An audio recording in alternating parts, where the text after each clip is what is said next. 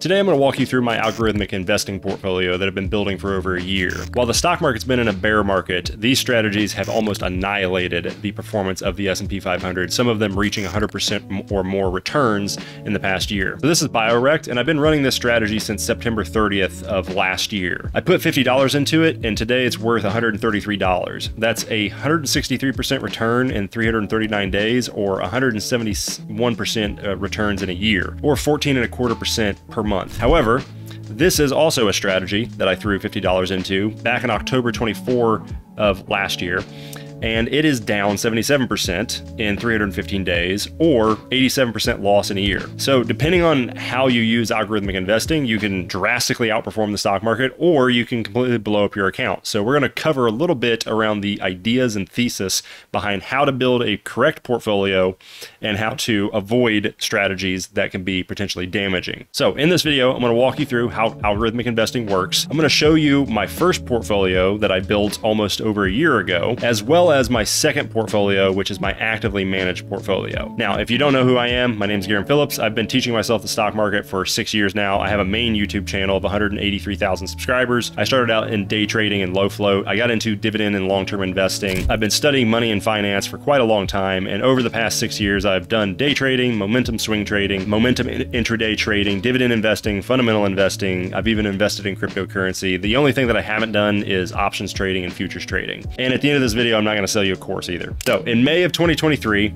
I found a software called Composer, which is a no-code algorithmic investing platform, meaning that you don't have to know how to write Python code.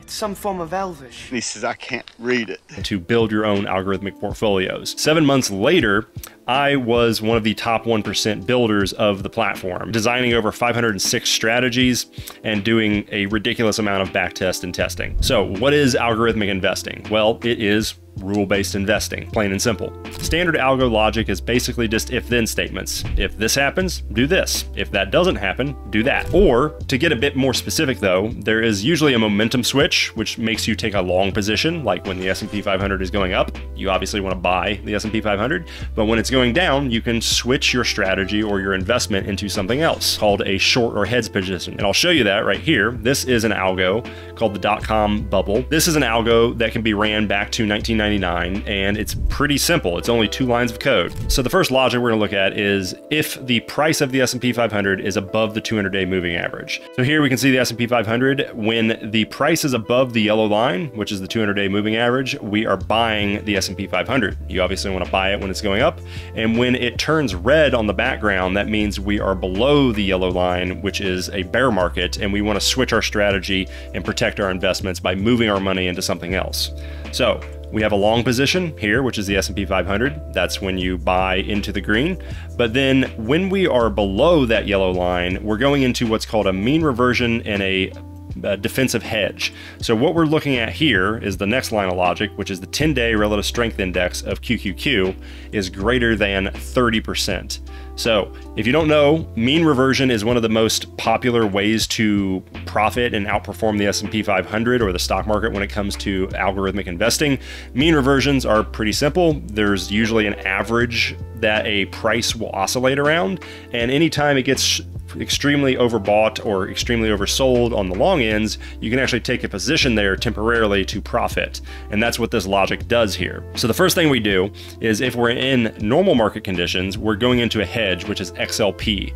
XLP is consumer staples. This is a sector of the stock market that's super defensive. Think of companies like CVS, Costco's, Walgreens, any company that is essential for life to continue, even during a recession, is consumer staples. So those companies usually perform decently during those times. We're basically moving our investment out of the S&P 500 into a defensive sector. However, if the QQQ is below 30, then we are buying XLK. And let me hop over to TradingView and show you what this logic actually looks like. So what I'm going to do is turn off the two moving averages, and I'm going to turn on the RSI. And then I'm going to open up this bottom one, and this is the RSI. We're going to switch this to the 10-day. And I'm going to color it real quick to white so you can see it a little bit better. And you'll notice that the backgrounds here on the chart are lit up anytime the price or the RSI of the QQQ drops below 30 here. Anytime we hit below this point or this line, you'll see it lit up. And what we're doing here is basically taking a temporary long position to capture tiny bits of profit right here. Anytime this is triggered, we're basically capturing a little bit of profit every single time there. And that's called a mean reversion. It's one of the most popular ways to profit in algorithmic investing. And when we look at the back test of this strategy, we can go all the way back to 1999 or the dot-com bubble. And you can see that it's quite profitable through the dot-com bubble. And this big run up here is actually that mean reversion, basically capturing profit off of that 30 RSI. But even if we scroll over and remove that mean reversion, you can see that the strategy performs better than the S&P 500 during the dot-com crash. And then through the housing market crash, we also get an outperformance because it basically switches to a defensive position. Does the same through this period because we're just buying the S&P 500 through the 2010s to 2020. And then now we have the COVID crash as well as the current bear market here. So that's the basics of how algorithmic investing works. Typically, you have a long momentum switch, such as the 200-day moving average, and then you can get more advanced with it, which we'll go into a little bit in maybe future episodes. But let's hop over and take a look at my actual portfolio, and I want to kind of give you a high view idea of the strategy behind building a portfolio for algorithmic investing. Okay, so let's hop into my first portfolio that I launched over a year ago. Now, I call this portfolio my Darwin portfolio because it was just a test bed. The goal with this portfolio was not to beat the stock market or be extremely profitable. In fact, you can see that the portfolio is actually negative 2% right now, which kind of begs the question, why would you get into algorithmic investing? But the goal was not to profit with this portfolio. A year ago, didn't know a whole lot about algorithmic investing. So what I wanted to do was basically fire off as many strategies as I could to see what would stick. And actually, a lot of these strategies are not even mine. They were actually built in our community that I run, which is a Discord community of about almost 4,000 people right now. It's probably the best place on the internet to learn algorithmic investing, if I'm being honest. I don't want that to sound wrong, but we actually have an amazing community where you can learn and be educated, and people will help you out. And there's all kinds of questions here. We have a database of over 4,000 strategies, and a lot of the strategies that are in this portfolio were actually pulled from some of the best designers and builders in the community. So if you haven't joined the community yet, I highly recommend checking out our Discord. There'll be a link below, and you can also find it on our website, investorscollaborative.com. So let's take a look at the portfolio. I've got a lot of strategies in here. There's quite a few, I think over 40 or 50 of them. And what I basically did was just throw 50 bucks into them and let them run. I just wanted to track their performance, track the data, and see what works and what doesn't. And I've learned a lot over the past year. You can see that some of these strategies have performed 154%, 100%, 84% at their top end. Right now, they're still drastically outperforming the S&P 500. But if I scroll down here to the bottom, there's also a lot of strategies that have underperformed. This one is at $15 from $50. That sucks. A lot of them were launched in October of last year. Now, one other note that I'd like to say here is these line charts didn't start till January 3rd of this year. However, you can see one of my best strategies started in September of 30th. This is because the software was not tracking the performance up until January 1st. So if we actually do the math on that, this top strategy, if we do 126 minus 50, is $76 right now divided by 50. That strategy is actually up 152% right now, even though if I scrub over here, it only says 100%. It's actually much higher than that because the data is not tracked on the screen. So let me talk real quick about high view portfolio design.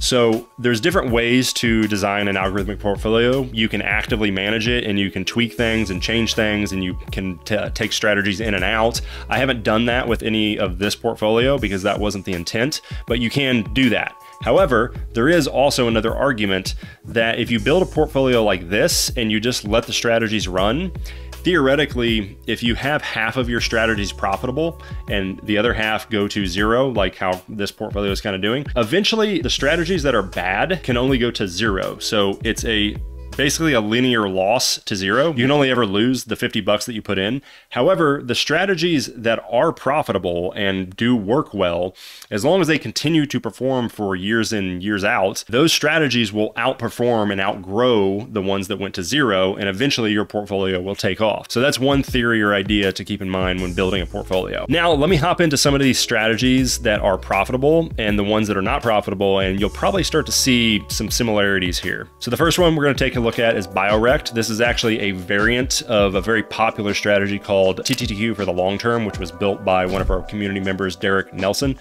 And this strategy is quite simple, really. Let's go hop into the edited version and I'll walk you through it. The first thing we have is the 200-day moving average of SPY, a long moving average, and then we have a 10-day RSI. This is a mean reversion, just like we looked at earlier. We have another 10-day on SPXL, which is another mean reversion. This is Better by the Dip NASDAQ by me. I actually designed a piece of logic. I won't get into this logic, but it's basically just kind of it's a variant of another piece of logic that I don't want to get into for this video. Then if the S&P 500 is bearish, we're going into this next logic, which is just a 10-day RSI of QQQ, then a 10-day of SPY, and then we're doing another 10-day of UVXY. This is volatility ETF, and then another 10-day, and then we're doing a rotation here, then another 20-day movement and rotation here. So this logic right here is a very popular logic for profiting during a bear market. And I'm actually going to show you another strategy that uses this that's a little bit easier to understand. But what I want you to look at here is just look at the length of this logic. There's not a whole lot of stuff going on here. I mean, it might look confusing if you're brand new, but there really isn't too many branches of logic here. We've got 1, 2, 3, 4, 5, 6, 7, 8, 9, 10, 11, 12, roughly about 15 lines of logic, which isn't a whole lot. There's some strategies that have way more than this. And this is what I want you to take away from this video right here, is just keep in mind, roughly 15 lines of logic. There seems to be a sweet spot of depth or length when it comes to algorithmic strategies. Usually somewhere between 6 to 20 lines of logic is like the golden ratio of a good strategy. I'm going to hop over to one more. This is going to be QLED for the long term. This is another variant that's very similar to the one that we just looked at. This is one I talk about a lot, actually. And again, we have the 200-day moving average, 10-day RSI, 10-day RSI, 10-day RSI, and then we have this logic here, which is a short rotator. So what this does, and this is how you profit during a bear market. So when I run this 3-year back test, you can see that it just absolutely walks over the COVID crash, and it walks over the current bear market that we're in right now. And the way that it does that is this logic right here. It looks at the QQQ is less than the 20-day moving average of the QQQ. So we'll hop over to QQQ real quick, and I will show you how this logic works. We're going to turn on our moving averages again. And this time I'm going to turn on my 20-day moving average. And I think I'm going to turn off this, and we will turn on that. So you'll notice in the red area, we now have a bright red and a white red. What this indicates is when the price is below this white line, which is the 20-day moving average, we're going into a bear strategy or a bear rotator. When we're above the 20-day moving average, we're going to buy the QQQ. So during these areas here, we're buying QQQ. And when we're in the dark red areas, we're going into a short strategy. If we go over to the logic, this is the short logic that profits during the bear market. What this is doing is essentially rotating between US bonds and a short position in the QQQ. So we're rotating temporarily depending on what's going on with the 10-day RSI. And then when we're above the 20-day, we're buying QQQ. So that's how you profit during a bear market. Well, that's one way you can profit during a bear market. There's other ways to design strategies to do that. Those are two strategies that have been performing really well. And you'll notice if I just open up the top strategies performing here and I just scroll, you don't even have to look at the logic. Just keep in mind how long it is. Just pay attention to how long the logic pieces are. They're not terribly complex. This one is basically just a bunch of sort functions. It looks long, but it's just a bunch of tickers. The actual logic is not that long. Then we've got the next one. And then here's one of the simplest ones that's actually pretty profitable. This one is up 29%, and it's literally just a basket of tickers, and that's all it is. Now, if I go down here to some of the most losing ones, let me open these up, and this might take a minute to load. So now I'm just going to set my mouse and I'm just going to start scrolling. And as I sit here and talk, you can kind of see how complex and how crazy this strategy is. This is where I want to introduce you to the concept of overfitting. So overfitting, the best and simplest way I've heard it explained is I want you to imagine that you're building a race car. But if you build a race car to only perform specifically really good at one track, and then you take it to another track and it completely crashes and burns because you've tuned it specifically for that one track, that's essentially overfitting. So there's a concept in algorithmic design that you want to keep your strategies as simple as possible, so that way they don't get hyper fit to one specific market regime which switches. If that doesn't make sense, let me show you how to spot an overfit strategy very quickly. Okay, so what I did is I found a strategy in the community tab, and I want to show you how to spot an overfit strategy. Anytime you look at a strategy that's been shared, you'll see this OSS line, which is essentially out of sample line, or the strategy was basically built and launched at this line. Anytime you see the backtest, which is this part of the strategy, does not match the out of sample performance of the strategy, there's a really good indication that that strategy is probably overfit. And as you can see, we can scroll through here and it's got a lot of logic and a lot of lines here, which indicates that it's probably a very dangerous or overfit strategy. When it comes to finding good strategies and bad strategies, simple is always best, and you also want to look at the out of sample performance and compare it to the back-tested performance, and it needs to match up as accurately as possible. Now let me find one that's actually performed decently over this period. This is V1A silicone. It's not perfect. This definitely doesn't match exactly at the back test, but it still is profitable. But this area here does have me kind of worried. Let's find another one. So this one I actually really like. This one has performance that is very similar to its backtest. Its backtest and its out of performance continues a very smooth equity line. So this is a strategy, and as you can see, it's not too complicated. It's got very simple logic to it. Now, the last thing I want to show you in this video is actually a guide that I've put together for you to learn the basics of algorithmic investing. So if you're wanting to learn more about this guide's completely free. You're not going to have to buy anything. And there is a welcome package with 18 pre-built algos.